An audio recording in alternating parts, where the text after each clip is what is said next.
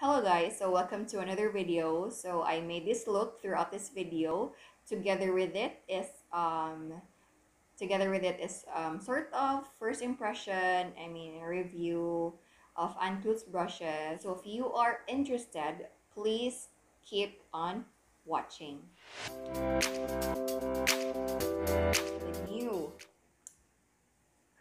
Clutz brushes. Wala oy reflection man. Kung kay ball lang yun mo, how excited I am to use this gyud as in. So, mo na siya, iyang new brushes. These are the new brushes. And I have the old ones brushes niya. Old brushes niya consist of 10 brushes. Also, iyang new set karon is consist of 10 brushes. So, I think sa introduction lang ni Clutz, kay kuan siya kanang naa siya upgrade, like they have the names of the brushes, so which is really good kay some of, especially the beginners brushes man gyud ni ang iyahang kuan ani ang iyahang first release and tagline niya or somewhat like that. Na siya clear pouch which is reusable yun when you kanang wala makeup bag, something like that, and then I'll open it. So na siya gold, Clutz yung kayo tanan kay na siya gold, may pagka yellow iyahang dere, gold yellowish something. And then what sa ako ang first impression yun, pakita na ko na lang siya ani nga sudlanan, no, to be honest, the color yun, the color of the metals, compared to the previous one, Clutz brush set is different. Ang previous one nila is comes with a cloth bag lang na igibutang Clutz. It's a black bag na adidtura sa sulod ang mga brushes. Powder brush na adjud siya name. I don't know if makita ninyo. Kita ba? So this is the name of the brush. Na siya gold detail. And I will get the previous one's gold. The previous one's nga brush set. So this is the old one. This is the new one. So as you can see, the color difference sa iyahang dere. But this is the old one. Nice and really soft bristles also. The difference gyud sa duha ka brushes is naadjud names ang kuan second version, the 2.0 or the 2.0 nga version karon ni Clutz, which is really nice. And then I think the same raw quality, and then I think it's just the difference is just the kuan, the name and the colors iyahang metal here. And same. Smaller brushes mo na siya, 6 ka buok. And then ana siya names. Also the other ones walay names. With the quality, I think the same ra. Kani mo visible gyud kaayo tanan. Visible gyud kaayo siya nga lahi siya og volume. So this is the fan brush. This is the old one fan brush. This is the new one. So mas kuan siya. Dili siya spread kaayo. It's not really that spread, this one, than this one. Okay? So kani sa iyahang old brushes, I don't like using this one gyud kay di jud siya maka kuan, honestly, it doesn't hold the product kaayo. So anyway, it's a good brush also. Now, so in this video I will use the new Clutz brushes. Okay, so I will do a makeup look. Unsa man tong makeup look oy? Anyway, so I'm planning to do, I was thinking ganina, I will do a makeup look that will help those bride to be kanang, because of this crisis we have the new normal. So most of my friends and even my relatives are choosing the civil wedding ceremony, which is easier for them to process everything, the documents and all. So practically civil gyud kasagaran weddings karon due to this crisis, and mag DIY og makeup ang other kasagaran. So I will try to share or do a makeup tutorial, very easy lang yun, for those bride to be in this new normal thing. I am not a professional makeup artist, but I can do makeup. Pero wala na siya. So okay, so let's start with, please don't forget to subscribe on my channel before I start. Isikip yun, no? So, bitong uy, subscribe sa channel, or if you feel like watching my videos. Let's start with a primer. So, I'll be using the Quick Effects nga. So, I'll be using the Quick Effects mattifier for or as a primer. So, if you have moisturizers in your face, you can use it before applying the primer on your face. Okay, so I will just put here lang with sa T-zone. So, my gosh, the dog.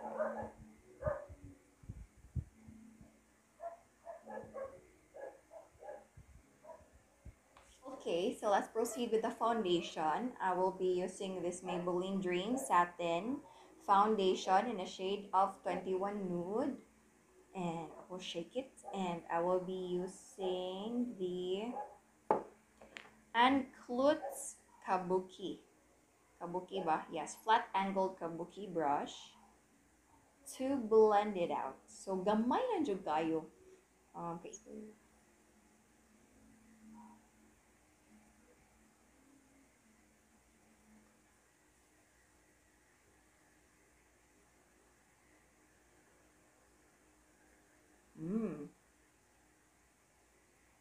Again, really nice good ang brush ni Anne. So far, affordable or good iyang brush. And really nice to use. Parehas gyud og baho. Yeah, na siya smell. Ambot sa foundation ba or sa kaan? Okay, so let's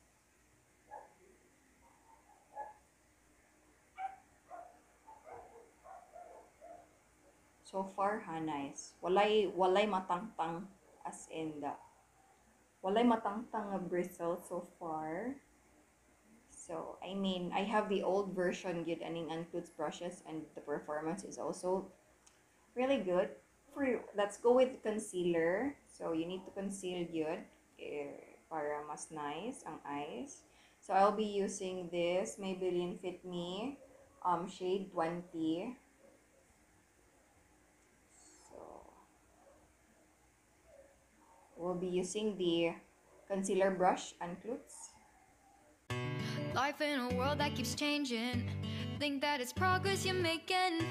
Copy and paste pretty faces all the time. Pictures so I will get a sponge to blend the concealer. caught in what's before our eyes. Show off your fantasy reality. Whoa, that's yours. If you don't have any eyeshadow primer, you can use the concealer as the eyeshadow primer.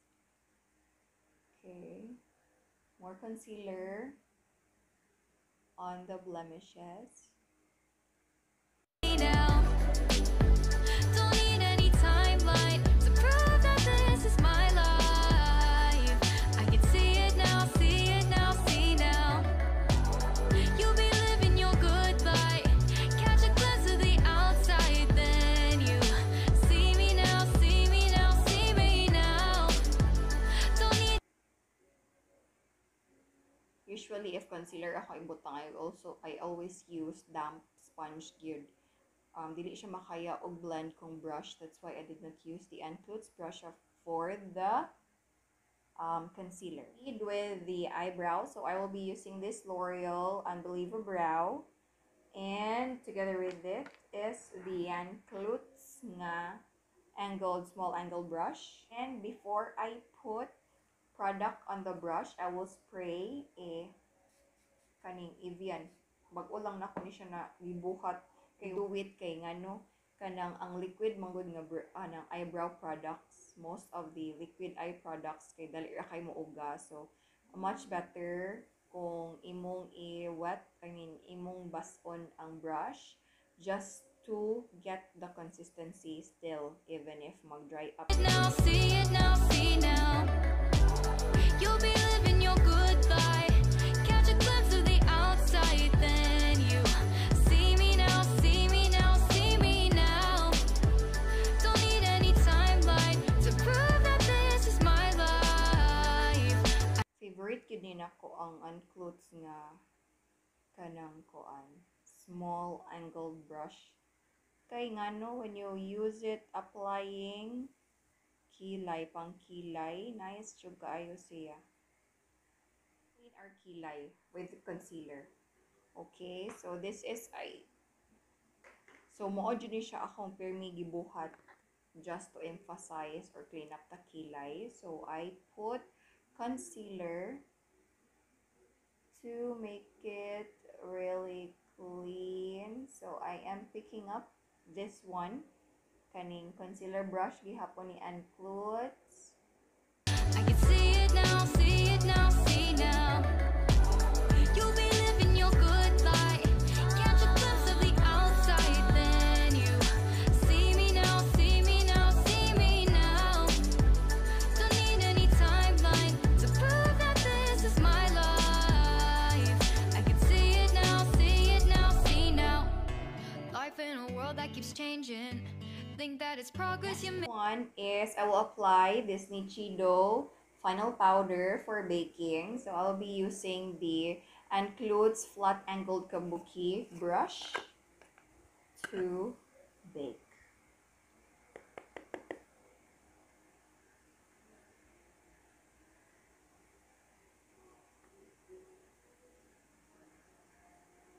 Pwede man ang powdered brush ni anneclutz pod sa iyahang kan imuhang gamiton. I will be using it later to blend everything. So this is how I bake, guys. So yes. So bake lang. If you don't have final powder, you can use the pressed powder. Okay, for the eyeshadow, I will be using this Ecru Squad palette from Detail Makeover. So it has 15 colors eyeshadow, which is really nice colors. Wait, ang mirror, manggod. Look at this color, it's really nice. So muna siya, and I will be using this biscuit nga shade. So I will be using the I will be using this I will be using the big blending brush ni anneclutz to apply this shade, this one kaning first right there, reflection, but this one. Okay, so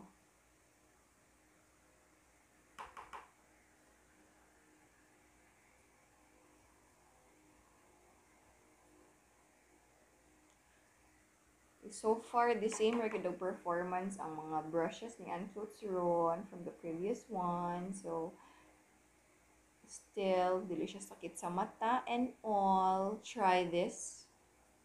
I will be using the small eyeshadow blender. So I will be applying the shade Buff Deri. I will apply it here.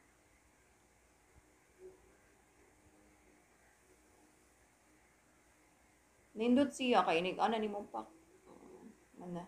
See, na-define din ni ang crease. Anneclutz, you never fail. Okay, so let's put this like so.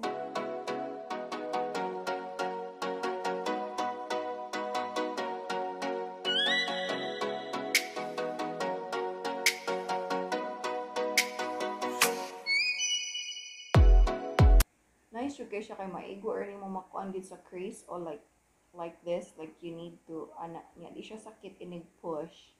Char i-push gyud. Okay. Uy, nice kayo blends ang kuan brushes ni Clutz. Yes, never fails Clutz.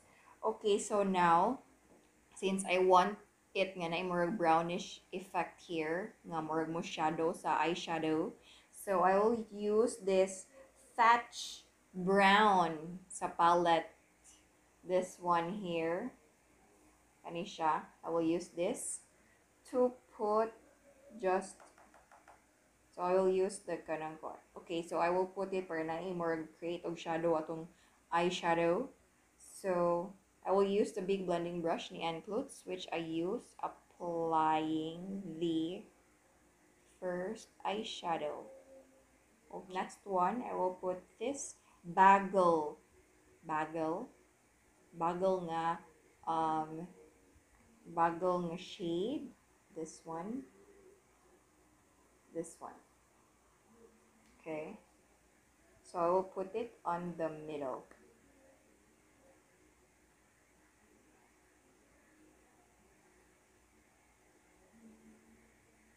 Okay, so again, akong kuhaon ang katong big blending brush to blend.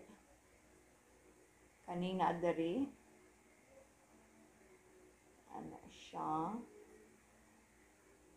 Okay, so next, I will put here sa akong under eyes the same eyeshadow I put diri sa akong babong eyes, and then this one here.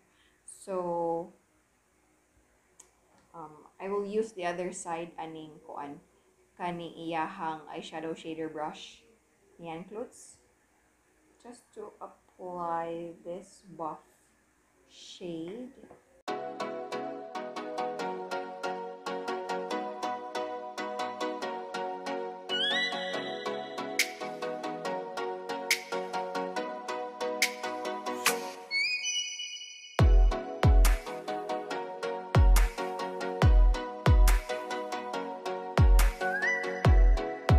Proceed with the eyeliner. So I will be using this Ariana & Co eyeliner, waterproof eyeliner. So really simple lang yun siya, as in not that wing.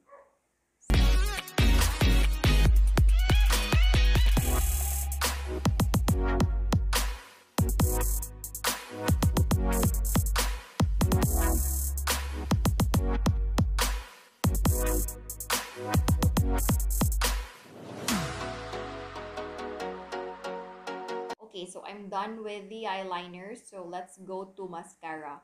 So if you want nga magbutang mo kanang falsies, you can put falsies, which is mas nice siya tanawon kung naay falsies cute, but this makeup tutorial is wala, para lang yun siya sa very simple lang. So let's get the color.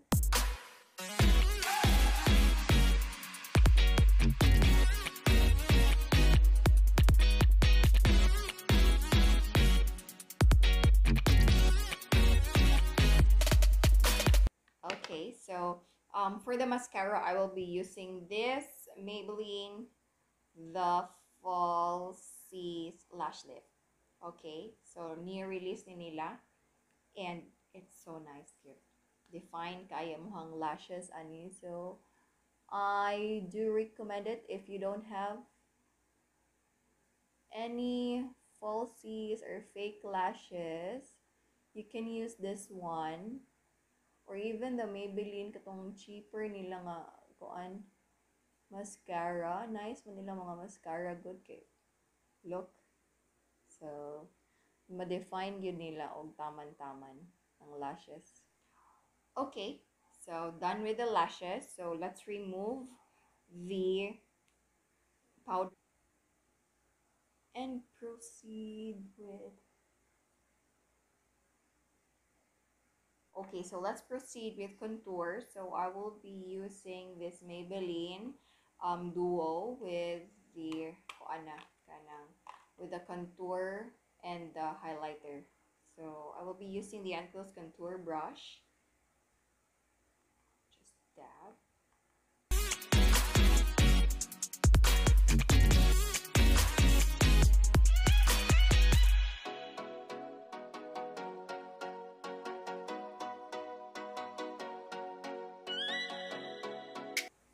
Ganahan ko lagi ani kay soft gid kaayo siya, as in really soft. Mura siya iyang mas mura siya mas baga from the old one. In the last version, the previous version niya ba?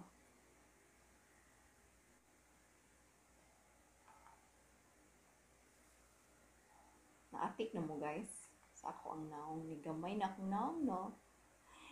Atik ra na. Let's proceed with contouring the nose. I really wish nga naapay extra brushes ang anneclutz for contouring the nose kanang fit kid siya ba like smaller than the blending brush. Gyud, diba? So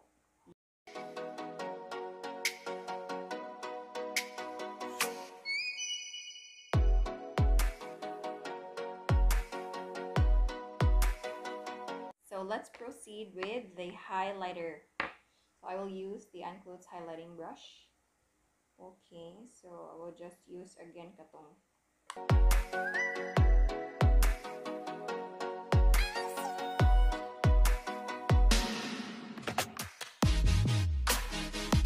Giuna na ko ang nose og highlight on the kilay. So let's proceed with the blush on.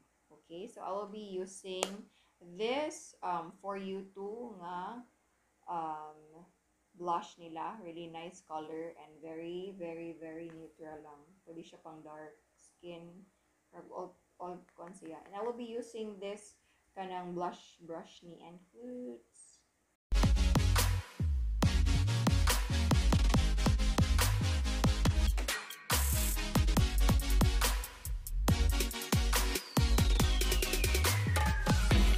Done with the blush. Let's go back with the highlighter. So, highlight na to gamay ang atong this one here.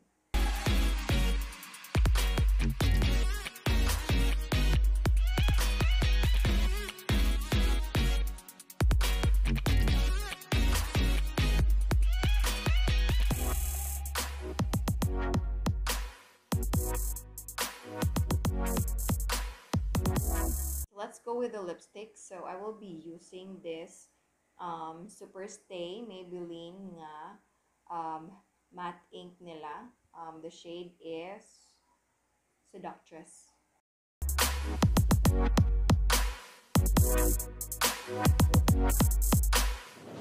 Okay, so I think we're done. So I will just finish everything. I will fix my hair and yes.